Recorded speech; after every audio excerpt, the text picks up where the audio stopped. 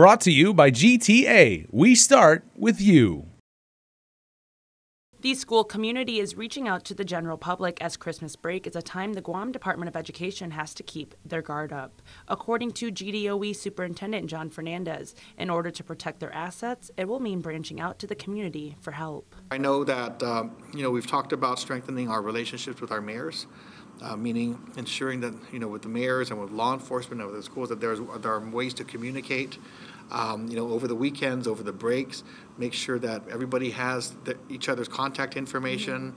Make sure we provide access to campuses for our law enforcement partners, so that when something happens, especially when we're not in session, we're aware of it and can respond quickly. As a department, they have internal communication protocols secured, and now it's a matter of working more closely with external partners, such as respective village mayors, the Guam Police Department, and other law enforcement agencies.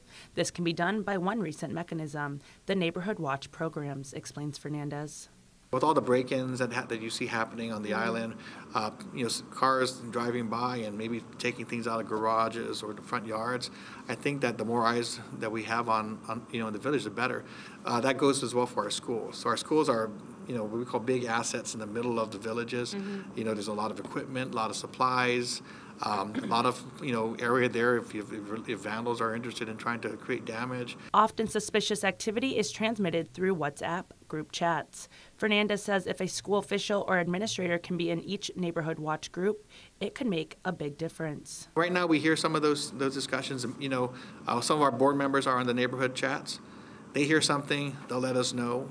And so, that's been very helpful. But now I think we want to say, hey, let's get some of our personnel on those chats so that we can hear that information faster and, so we can respond as quickly as possible. This has led to the possible implementation of neighborhood watch groups adopting a school. What usually happens with the neighborhood watch group is they're watching their street, they're watching each other's houses. We're just encouraging them that they take into account the fact that schools, school facilities may be targets for people who are, have nothing better to do and want to, looking at stealing things or vandalizing things. So we're just hopeful that as these neighborhood watch groups develop, that the schools are part of that conversation and that our personnel are also part of those conversations. In past years, break-ins are common during this time, and Fernandez says while it's a time of gift giving, it is also a time for mischief. I think as we celebrate, we also need to be vigilant, and we can use all the support that we can get here at the Department of Education. Reporting for Guam's News Network, I'm Adriana Cotero. Brought to you by GTA. We start with you.